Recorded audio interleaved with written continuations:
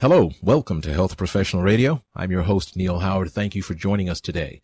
Our guest in studio today is Mr. Greg O'Brien. Now, Greg has spoken across the country about his experience living with Alzheimer's disease.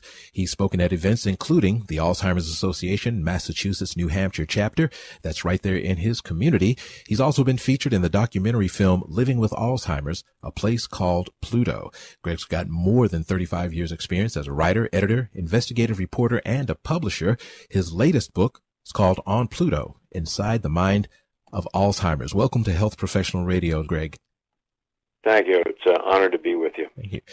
As someone living with Alzheimer's, talk about the fact that you're not 85, you're not 90 years old, you're not even 70. You were diagnosed at the age of 59 back in 2009. Talk about learning about your diagnosis. Yeah, the first thing that I'd like to say, and I always say this, is that there's a stereotype of Alzheimer's which is not accurate, and the doctors will tell you that. The experts, you're 85 years old, you're in a nursing home, and you're going to die, and aren't we all? The disease will take 20 to 25 years to run its course. It's like having a sliver of your brain shaved, watching the grass grow, watching paint dry. And a lot of people can't see the grass grow and paint dry, but they look out and they see it after it's grown and dried. Mm-hmm. And that's the painful journey of Alzheimer's. And the doctors also say that the pathology can start in your 40s, the coming together of plaques and tangles. Mm. So now that I said that, I just forgot your question, so I should stay focused here. Tell me your question again. Well, actually... And you know what? It's okay to laugh. You got to... The other day I put my wife open the dishwasher, and my business cards were in the dishwasher because my brain told me that they were dirty and I need to wash them. So, and you gotta have a sense of humor, yeah. If you don't, if you don't have a sense of humor about struggles in life, whether it's Alzheimer's or a death in the family, broken marriage, a disease, then the enemy owns you. Absolutely. And so you got to fight back with humor. Well, my question initially was, I was wanting you to describe, what was going through your mind when you were diagnosed with Alzheimer's. Any diagnosis of a major disease is a shock to the system, but you're 59 and you're a publisher. It's your passion. What went through your mind? Well, I had a front row seat, and I think the family background is important here. My maternal grandfather died of Alzheimer's. My mother died of Alzheimer's. I was her caregiver on Cape Cod, family caregiver. My paternal uncle died of Alzheimer's. My father, before he died, was diagnosed with dementia. So as a journalist, as an observer, I saw up close what this disease was about and started recognizing symptoms, horrific short-term memory, rage, seeing things that aren't there, not recognizing people in familiar places.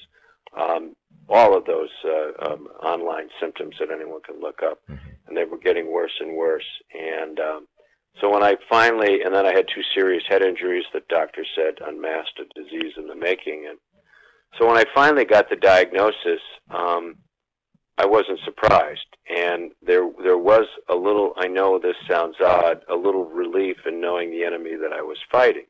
But it's been an enemy of my family. And I had to pull myself out of denial. And then you have to tell the people around you. My doctors said I couldn't own anything. I had to turn everything over to my wife. And I'm okay with that, but it's like you're shedding.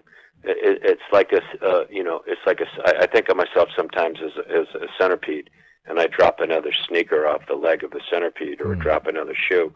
And then I needed to tell my clients, all the people I write for, all the people I consult with, so they knew. And then I needed to tell my kids. And I think that's what you're asking, right? About my children.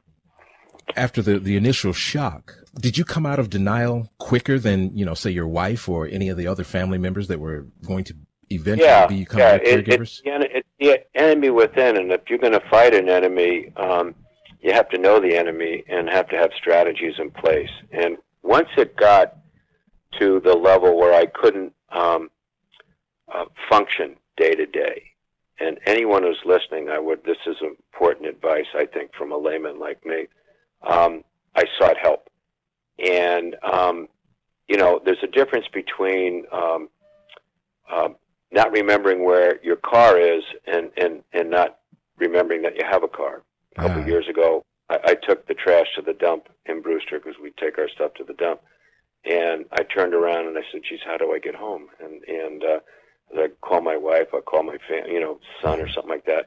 Well, I drove a yellow Jeep, and it was sitting right in front of me. And the moment that my brain wouldn't tell me that was my car. And so if people are having symptoms like this that impede their day-to-day life, they should go to an expert, not just a family doctor, and they're wonderful. My best friend is a family doctor, but go to an expert and have a clinical test.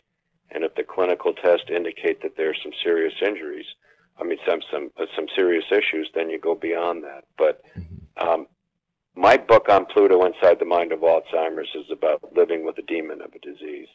And because it takes 20 years to run its course, I think strategies are important to have in place to fight this disease. Now, when you're talking about some of these strategies, what type of strategies are we talking? Becoming knowledgeable, or are we talking strategies, right there in the house? Well, what types of strategies can you tell family members when it's time for us to deal with this disease?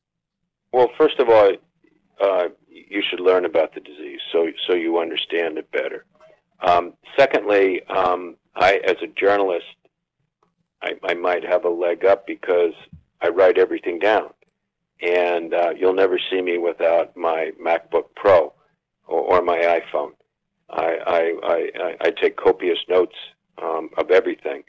I will email myself up to 45 times a day because I'm afraid I'm going to forget some. But it's a strategy that works for me. The other strategies are being candid with people so they know what your limitation is. And then also, and I'm just kind of hitting the high points here, exercise. Geez, anyone who's listening, please get your exercise. I don't care if it's walking around your house in circles, but get exercise, and then exercise your brain. And so I go to the gym late in the day. There's something called sundowning. People could look that up. It's when the light changes and it causes more confusion in the brain. And then I do that to restart my brain, and then I go right for 2 hours or an hour. And not that people have to go right, but do things to activate the brain, stay involved socially, talk to people. There's a great, I have this incredible urge now to withdraw, but I have to fight that every day, because if you withdraw, you go deeper into the black hole of Alzheimer's. We talked about having a sense of humor. If without a sense of humor, then as you say, the enemy has you. How can laughter, in your opinion, be a very powerful, antidote to dementia, the pain, stress, maybe even a little bit of guilt sometimes? There's no telling what type of mental stress that you are under on a daily basis, let alone your family members. Talk about the laughter that has to be a part of your day in order to survive. Well, yeah, and when you laugh, again, I just cut up a frog in high school, so that's all the medical background I have, but I've researched this, and laughing releases certain chemicals inside your body that light you up. It's the same thing like when you go run. They talk, I don't know if it's endorphin, whatever the word is, but it goes right to the brain and sparks the brain. And if you can't laugh at an enemy, the enemy owns you. And so last name O'Brien, I have a very strong Irish humor, and you try to find the humor in something, but you stay focused on defeating it. And there are all sorts of stories that where you look at and you're able to look back and laugh at it. And I think we need to laugh at ourselves in a way that has respect for what we're doing, but just says, hey, I'm going to roll through this. I hear you. Tell me why you wrote the book on Pluto, Inside the Mind of Alzheimer's. Well, as I said before, my paternal grandfather, my mother, my paternal uncle and father all died of the disease. And as a journalist, once I was diagnosed, I said, shame on me if I don't start to chronicle the progression of this disease. Okay. And was it an easy thing to do? No. I had a lot of help from a lot of people, some of them New York Times best-selling writers, chief among them Lisa Genova, who wrote the book Still Alice, which I'm sure people know. And she also wrote the foreword to my book. But I felt compelled because in the moment I felt lost. I felt isolated. And I felt in writing this it would connect me again and give me focus. And it has, because you have to fight against losing focus in this war. You've been listening to Health Professional Radio. I'm your host, Neal Howard, and we've been in studio with Mr. Greg O'Brien, writer, editor, investigative reporter, and publisher who was diagnosed with early onset Alzheimer's at the age of 59 back in 2009. And he's been here in studio today talking with us about living with Alzheimer's, some of the struggles that family members have in taking care of Greg, and also about his experiences speaking across the country about living with Alzheimer's disease at events including the Alzheimer's Association Massachusetts, New Hampshire chapter. It's been great having you here with us today, Greg. God bless you. Thank you. Thank you.